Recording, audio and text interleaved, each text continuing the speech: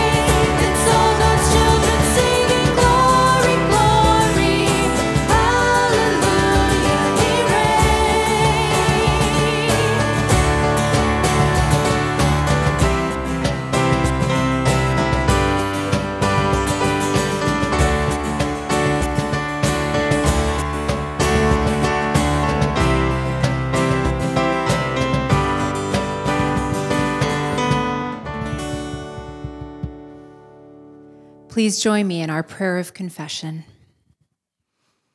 Merciful God, we confess there are times when our trust in you weakens and we become anxious about many things. We talk about love, but we are gripped by fear of those who differ from us. We cling to our personal agendas and forget you call us to live as a community of believers. Forgive us for seeking our own interests before the needs of others. Open our eyes to the many signs of your love for us. Through the power of your Holy Spirit, rekindle our passion for you so we can work together to witness to your love. Amen. Hear the words of the risen Christ. Peace be with you. Receive the peace and forgiveness of Christ today and rejoice in his gift of new life this day and every day. Thanks be to God. Now, let's share this peace that Christ first shares with us. May the peace of our Lord Jesus Christ be with you. You can share it in the chat, send a text or an email, or plan to call someone later. May this peace abound and be freely given as we have so freely received it.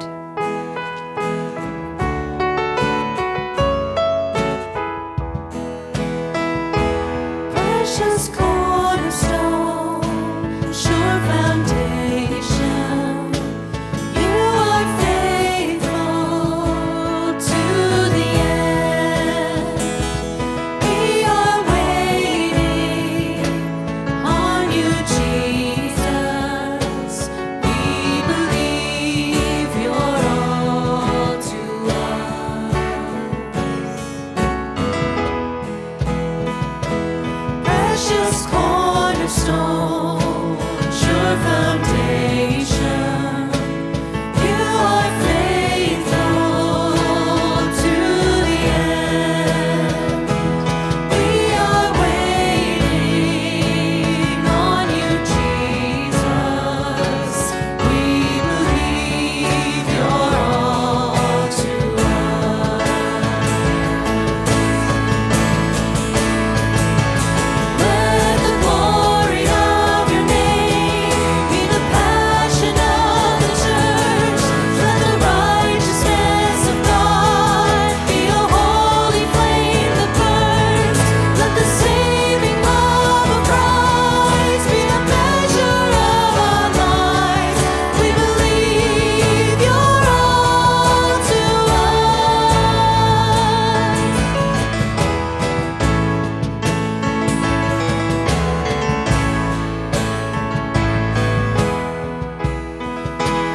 Holy Son of God, sent from heaven, hope and mercy at the cross. You are everything, you're the promise.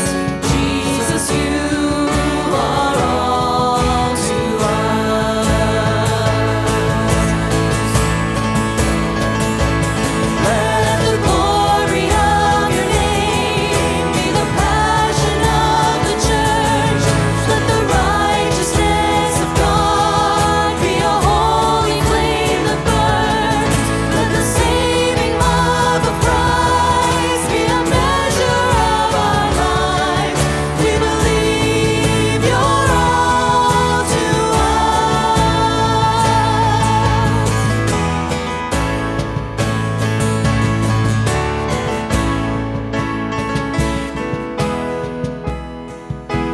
When this passing world is over, we will see you face to face, and forever we will worship. Jesus, you are all to us. Jesus, you are all to us.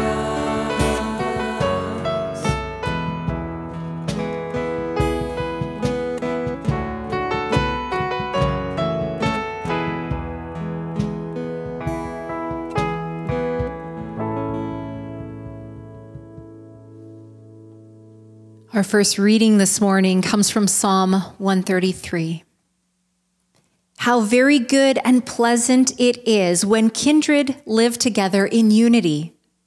It is like the precious oil on the head running down upon the beard of Aaron, running down over the collar of his robes. It is like the dew of Hermon, which falls on the mountains of Zion. For there the Lord ordained his blessing, life forevermore. Today's reading is from Acts chapter 4, verses 32 to 35. Now the whole group of those who believed were of one heart and soul, and no one claimed private ownership of any possessions, but everything they owned was held in common. With great power, the apostles gave their testimony to the resurrection of the Lord Jesus, and great grace was upon them all. There was not a needy person among them, for as many as owned lands or houses sold them and brought the proceeds of what was sold. They laid it at the apostles' feet, and it was distributed to each as any had need. This reading is from John chapter 20, verses 19 to 31. When it was evening on that day, the first day of the week, and the doors of the house where the disciples had met were locked for fear of the Jews, Jesus came and stood among them and said, "Peace be with you." After he said this, he showed them his hands and his side. Then the disciples rejoiced when they saw the Lord. Jesus said to them again, "Peace be with you. As the Father has sent me, so I send you." When he had said this, he breathed on them and said to them, "Receive the Holy Spirit. If you forgive the sins of any, they are forgiven them. If you retain the sins of any, they are retained." But Thomas, one of the 12, was not with them when Jesus came. So the other disciples told him, "We have seen the Lord." But he said to them, "Unless I see the mark of the nails in his hands, and put my finger in the mark of the nails, and my hand in his side, I will not believe." A week later, his disciples were again in the house, and Thomas was with them. Although the doors were shut, Jesus came and stood among them and said, "Peace be with you." Then he said to Thomas, "Put your finger here and see my hands. Reach out your hand and put it in my side. Do not doubt, but believe." Thomas answered him, "My Lord and my God." Jesus said to him, "Have you believed because you have seen me? Blessed are those who have not seen and yet come to believe." Now Jesus did many other signs in the presence of his disciples, which are not written in this book. But these are written so that you may come to believe that Jesus is the Messiah, the Son of God, and that through believing you may have life in his name. This is the word of the Lord. Thanks be to God. Please join us in prayer. Gracious and loving God, we thank you for this time to dig deeper into your word. May you guide our conversation, Lord, and illuminate those things that we need our attention brought to. Guide us and bless us. In Jesus' name, amen. So what we're going to do today, we're actually going to have a conversation for our message time. And we're going to look at these three readings that we've just heard. But also, I just wanted to let you know a little bit about a series that we're doing for Eastertide. So this season of Easter that takes place for 50 days from Easter to Pentecost. And we're not going right up to Pentecost. We're going to do 5 Sundays focused around a series called Fully Alive.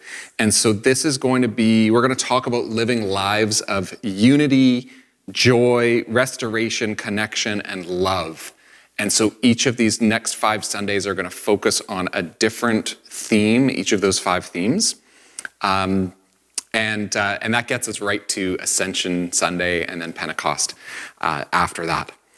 So today's core theme is the theme of unity and what does it mean to live lives of unity. So what we're going to do to help to introduce that theme and also to help you start to think about what does that look like for us is we're going to look at these 3 texts in order of John and then Acts and then Psalm 133. And we'll just have a conversation about these and sort of see how these connect to this theme of unity and how we live that out. Awesome. So regarding the John text, this is where Jesus shows up and appears to the disciples, and we find Thomas was missing during this encounter, and we get the term of doubting Thomas. And then Jesus comes back a week later and reveals what Thomas needs to be able to believe, which I think is really cool. What I remember about this text is actually last year preaching on this. You preached on this, and I remember how Thomas wasn't in agreement of he was doubting, he was in disbelief about what was going on. Oh, you guys are pulling my chain or something like that, this kind of feel. And yet the disciples allowed him to have the space. I mean, we don't necessarily know what happened, but a week later, when Jesus comes again, Thomas is still there with all of his friends. Right. So that has stuck with me throughout this year, and I've appreciated, thinking about we can have differences but still be unified. Yeah, I actually think that's really interesting. Thanks for reminding me of that sermon too, because I forget what I preach. But so I've forgotten about that. But it's here like in this text. So if you look at verse 26 or 25 and 26, so the disciples are basically trying to convince Thomas. We've seen Jesus, because they have, right? Jesus has shown up in the room with them where they were together. Thomas wasn't there. And so they're trying to convince him. We've seen him. And Thomas says, unless I see the wounds and unless I can put my hand in his wounds, I will not believe. And I think the point I made last year was basically like their response to him was not kicking him out or saying, well, you're not one of us then. If you don't believe based on what we tell you, like you can't be part of this community anymore. Mm-hmm. A week later, he's still with them and he's still not believing until Jesus shows up for Thomas. And I think that is an incredible illustration of what Christian community is supposed to be.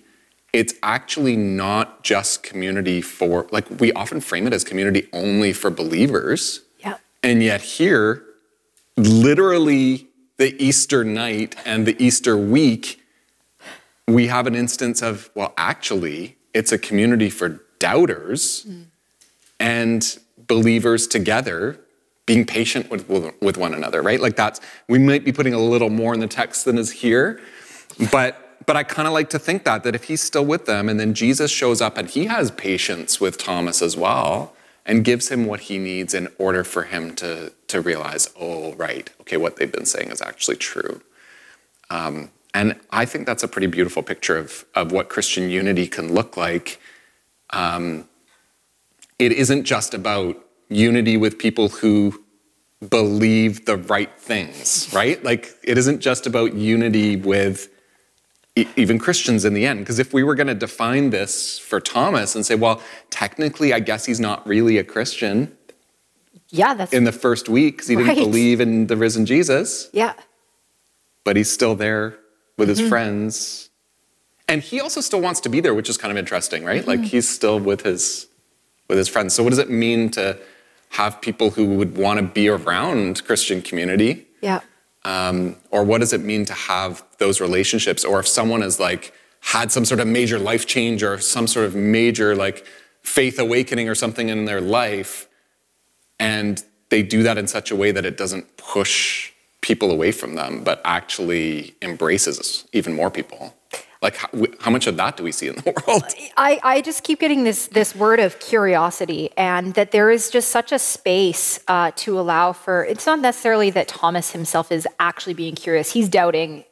Sure. And maybe he's curious, but I just thinking about like the context that we're in now, if people are having these faith awakenings and spiritual awakenings, and I think that, I don't know, I feel like there is a call for us to allow space for curiosity to be there, as opposed to stifling it out and people have questions and say, no, this is what the church says about that and putting a stamp on it. I think that allowing space for curiosity invites a much more welcoming atmosphere of unity and of course, love and all that good stuff too. I also think in this text, like if we wanted to take this even farther, we could say, okay, so Jesus showed up for the disciples. He has basically said, peace be with you. He breathed on them. He said, receive the Holy Spirit to them. Yep. So they now have the Spirit. And then Thomas says, I'm not going to believe. So shouldn't the good Christians, then, the disciples then have said, well, let's try this other argument and let's try this other way of convincing you. And we have the Holy Spirit and you need the Holy Spirit too, so we now need to give that to you. Like, shouldn't they have been like overly zealous to try to make Thomas think the way they do or understand things the way they do?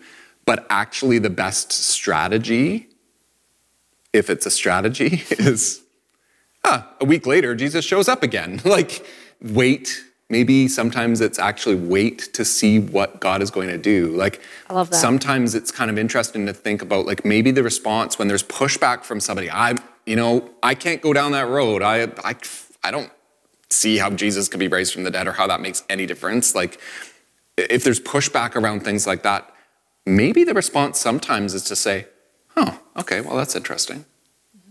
Like, I wonder what God's going to do with that person that they've had such a negative reaction. Like, I wonder how God's going to show up for them.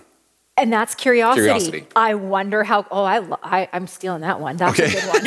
That is really good. What I do want to say before we move on to our next reading is, I think it's interesting that, Jesus provides what Thomas needs, but I love that he goes on to say, once Thomas believes, he says to him, have you believed because you have seen me?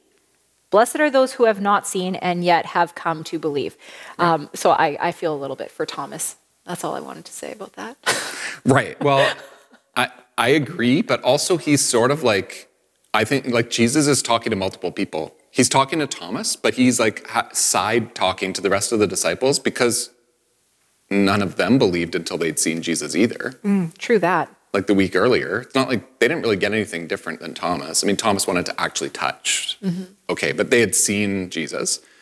But the real side conversation with that comment is to us, to the reader. So John, in writing his gospel, has framed this like this to basically like wink to the reader, right? And say, like, wow, isn't it a blessing? Like, because some of it you could look at this and say, wouldn't that be great if we could just have like the risen Jesus show up and we could actually see, wow, that would be so life-changing. And John, or Jesus in John, is kind of winking at the reader saying, yeah, much more blessed are you who believe without that even. I think it's kind of interesting. So it's not necessarily I don't know that it's a slight to Thomas or the disciples as much as it is a way of conveying even more blessing to the readers of the future. Yeah, that's good. And I think it, again, just goes to show like the importance maybe of having that curiosity to wonder, what is God going to do? What's the Holy Spirit going to do? And allowing space for that to occur. I like the idea of having curiosity or and that being a practice of unity. Yeah. Like how curiosity can lead to unity with other people. I like that. All right, the Acts text. Yes. So this is a bit later on. Like there's actually a lot more people who have started to know about Jesus and him being risen. And this is after the day of Pentecost. And we have this incredible reading about them having things in common, people selling possessions and selling land and houses and bringing that so that can be shared so that nobody is needy amongst the community. So I think this is an amazing unity passage, actually, because it talks about people caring for one another in a real way, like in practical ways. That would be the thing I took from it. Yeah, well, and right off the hop, in verse 32, now the whole group of those who believed, and it's this part, were of one heart and soul. I like that in and of itself. How do we strive to actually share in one heart and one soul, like of Jesus, to embrace that and to be transformed by that, so that everybody could have, like at verse 34, there was not a needy person among them. I just think of how the outpouring of shared possessions, but like the outpouring of love and care for one another, like you said, I think that's really remarkable. And being of one heart and one soul is like the epitome of unity. and yet everybody would be different. And some would have come from high status, some come from very poor, low status, and all sorts in between, and yet they're totally unified. I love this.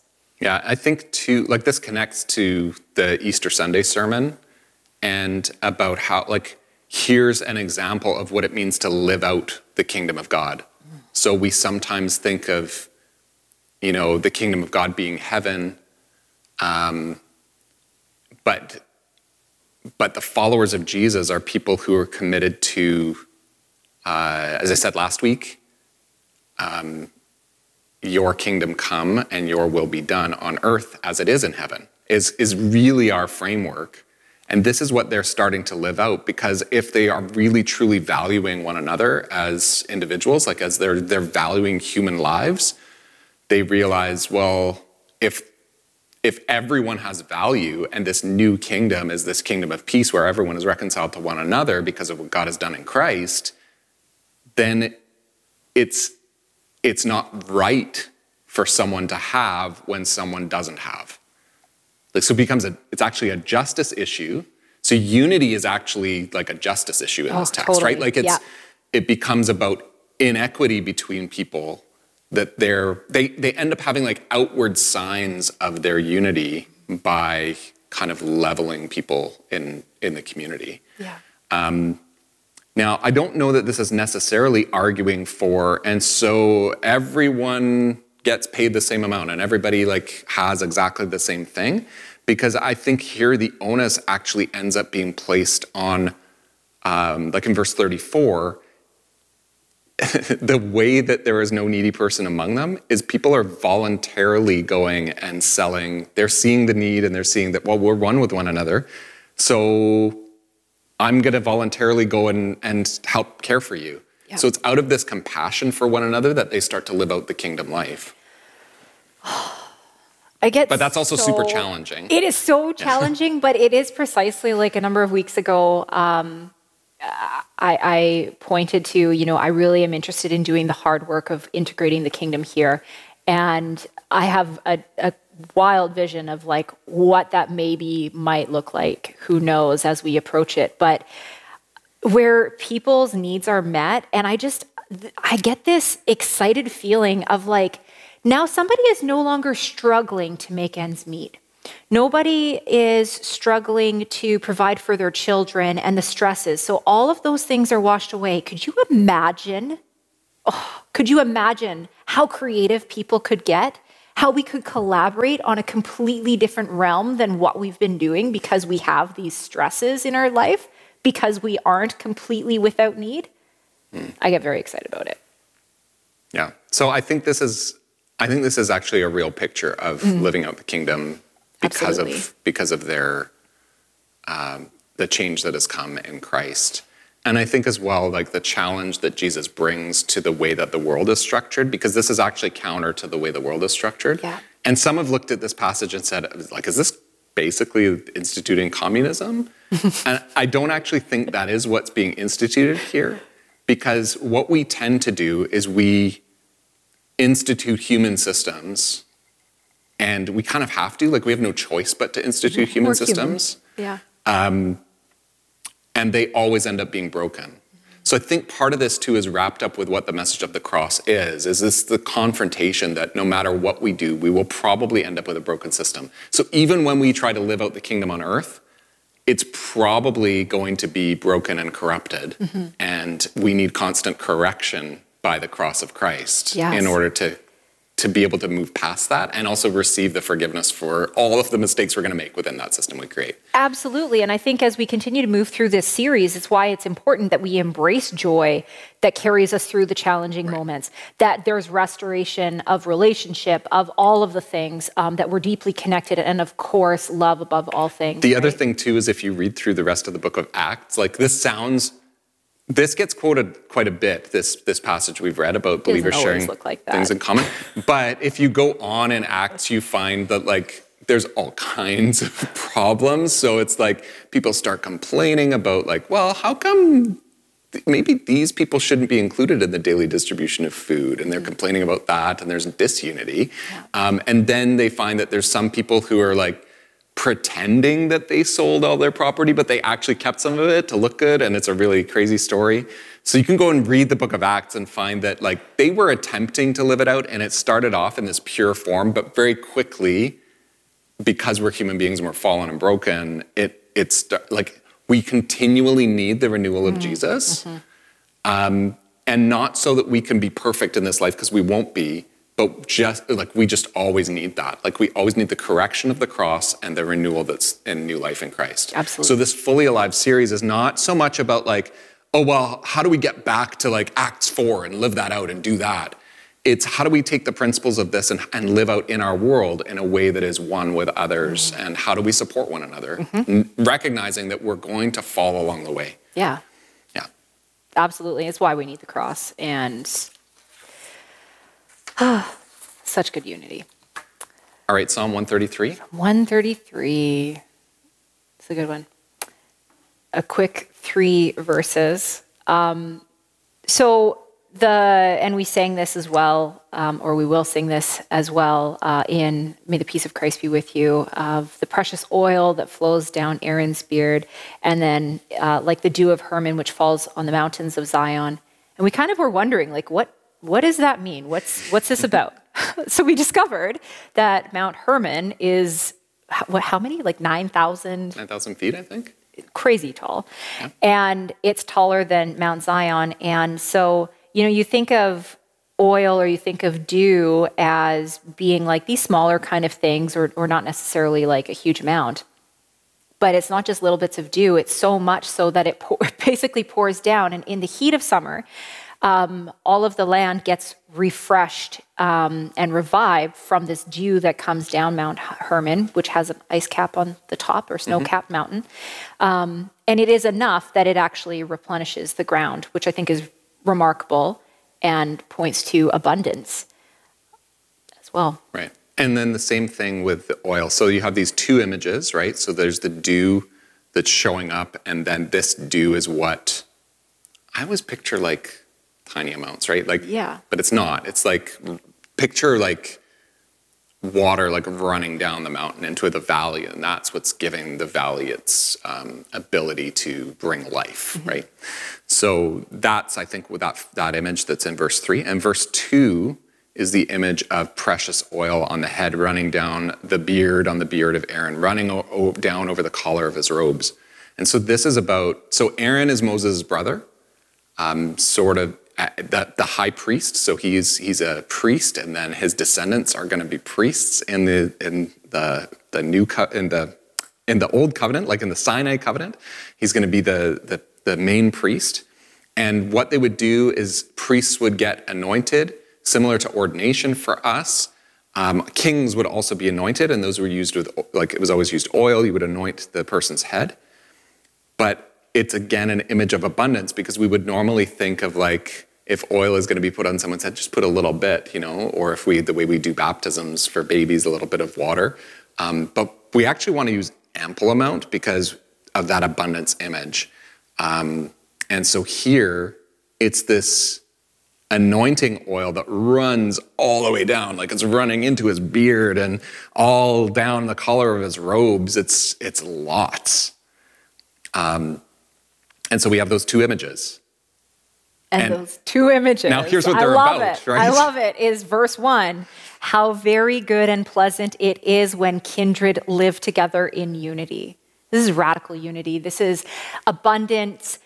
This is goodness at its finest. This is replenishing of life, where things flourish. All of that. It's so beautiful to think of this experience of life together in unity, to have this kind of abundance to it.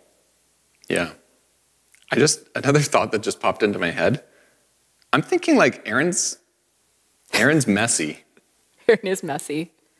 But isn't that an interesting thing to think about how very good and pleasant it is when kindred live together in unity? Oh, and it's messy. It's kind of like this oil that gets everywhere. That's good. It's pleasant. It's abundant, but it's also a bit of a mess. Like, we end up in a bit of a mess together when we're actually living out radical unity. It's actually not easy. No. but it's beautiful, and it starts with, like, when you think, again, these two images where we started was these are small things, or seemingly small things, that end up being quite abundant things. So the psalmist could have said, it's, like the flow of the Jordan River, after the rains have come and it's the overflowing its banks. But instead it's dew, but everyone knows it's an abundance of dew, but dew is also a small image. Yeah. The same thing with like the oil. They could have picked some other image, but it's like this small thing when we anoint people. You don't use a lot of oil, but now the oil is like running everywhere. And so I wonder about unity being also like that. Like maybe it's in these small acts that end up being far bigger than what we really think they are. I just got the image of people tossing tiny stones into water and this ripple effect. And if everybody was to, at the same time, toss in stones together, it would be a much larger impact, right? Sure. Than just a small, so just the image of this abundance that can cause a massive ripple effect of goodness, of unity. Yeah, we also don't really know what effect we're having on people a lot of the time. So it might even be like a simple word that you've said, or letting someone know, hey, I'm here for you. Like, is there anything you need? And I know like right now where people are struggling with things, whether that's mental health or grief or loss, whether that's life or jobs, or trying to figure out like, how am I living life now? People are still struggling with that. And a lot of times when someone will ask, hey, is there anything I can do? The answer is, I don't know, or not really. But then I think the practice of unity with one another is to still ask, right? Because if somebody asks that, you're actually showing that, hey, I care about you, I have compassion for you. And I think if we're able within the communities that we're a part of, if we can start to be able to not just a knee-jerk response, no, I'm fine, there's nothing you can do, but actually give it some thought. Because the practice of unity might be hospitable to actually think about it and think, well, no, if you're offering, you actually could do something for me. What is it that you could do? Like maybe it really is nothing. But maybe there is something that somebody could do for you. And when someone's offered, like the hospitable thing is to say, yeah, like actually you can, I don't know. You look like I have something. I do. It's an uncomfortable feeling because this requires us to be vulnerable. It requires us to maybe actually take a moment to think of like, what are the needs that I have? And is there something somebody could provide and help, come alongside me in a way. But it does require vulnerability, and this is part of the messiness of it, is can we have the capacity to allow people to be vulnerable, let alone ourselves be seen as vulnerable? Like those are not easy things to do, but they are how we are fully alive. We have to live into the fullness of who we are, and God gave us all of these emotions and feelings to have. And so this also connects to the Acts text and the John text, because in Acts, they knew that people had need, and then they provided for those needs, right? Like we're kind of back to that. Yeah. And then in John as well, when you think about it, Thomas was really clear. Look, my need is for Jesus to show up and show me his hands and his side. And the disciples basically, we don't know what they said, but I wonder if they said, well, look, we actually can't do that for you, but you can be here in your doubt with us. That's beautiful. Right? And that's hospitality. That's like, hey, we can actually be in community. We can actually be have unity with one another. So I think we need all of that to be happening, where we can have kindred, living together in unity with one another, and to have that witness too for one another. Like we need to be honest about our need, and also honest with our boundaries of like, I actually can't do that. I can't do that, but I might be able to. But I'm able to listen to you, or I'm able to be there in some other way for you. So just being clear about those things and being okay with that, I think is really important. I think that's illustrated in our two stories. Absolutely. Feels very harmonious to think about all of these things and to move forward as fully alive humans that are equipped and given this gift of the Spirit of God. And how do we interact with one another? Awesome. And so next week, we're going to talk about joy is our next thing. So I'm going to be preaching a sermon about joy and how we can embrace joy in our lives, which I think is actually quite an important topic, because I think we don't always do the best at not just being joyful, but actually receiving the spirit of joy so that we can be joyful. And so we'll see how these things are going to connect to one another as well. About living a fully alive life is not about compartmentalizing. Now let's learn about unity, now let's learn about joy, but actually true joyful living is actually living one with other people, right? Living in community. So that's going to be next week. But why don't I pray to close our time together, and let's pray for unity. Loving and faithful God, we thank you so much for your Holy Spirit and for Jesus, who came into this world and confronted powers that divide, powers in this world that cause division.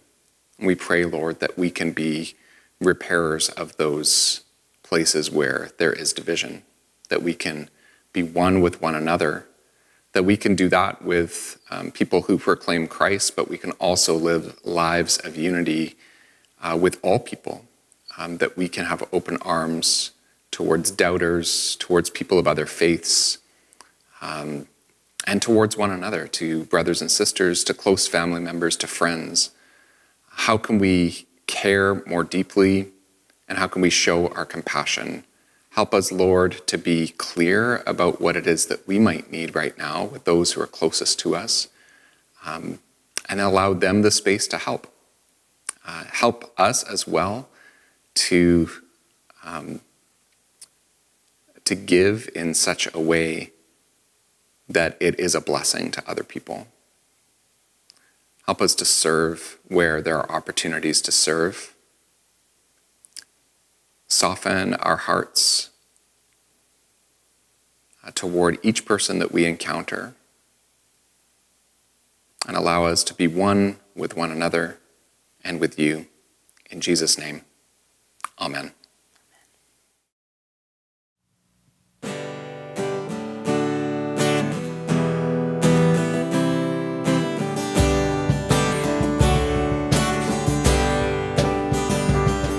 May the peace of Christ be with you, and also with you. May the peace of Christ be with you in all you do. It is like precious oil that flows down Aaron's beard as dew falls from the mountain. The blessing bursts forth here. May the peace of Christ be with you, and also with you. May the peace of Christ be with you.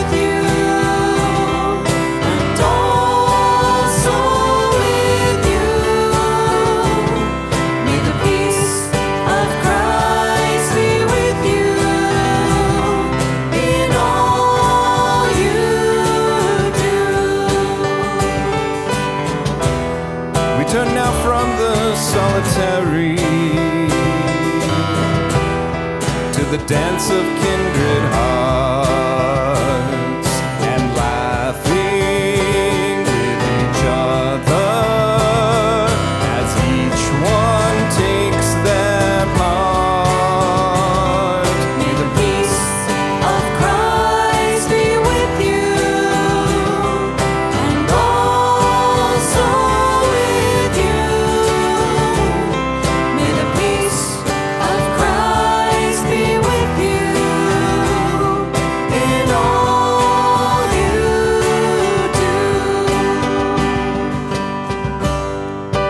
The help of the saving Christ, the wisdom of the living God, and the support of the loving Spirit will be with you every step of the way, now and always. Amen.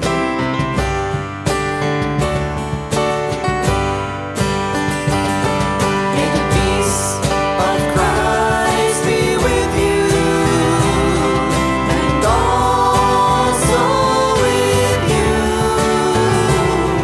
May the peace of Christ be with you in all you do.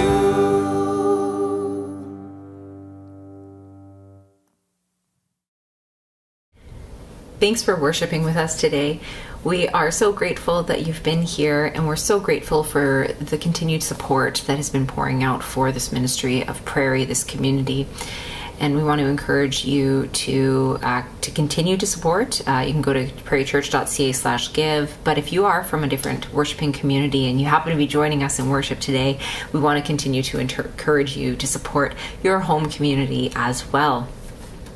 All right, so we've got some announcements.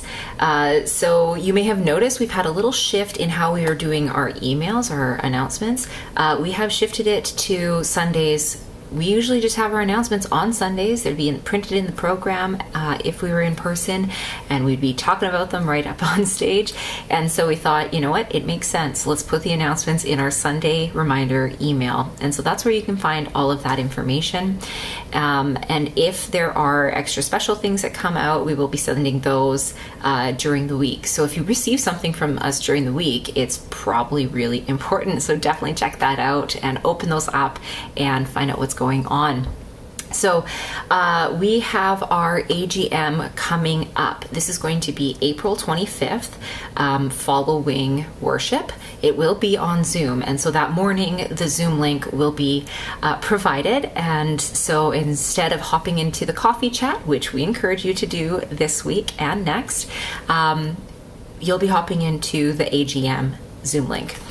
And we will also have, or in today's email and next week, we will have the downloadable documents for the reports, as well as financial statements and the budget.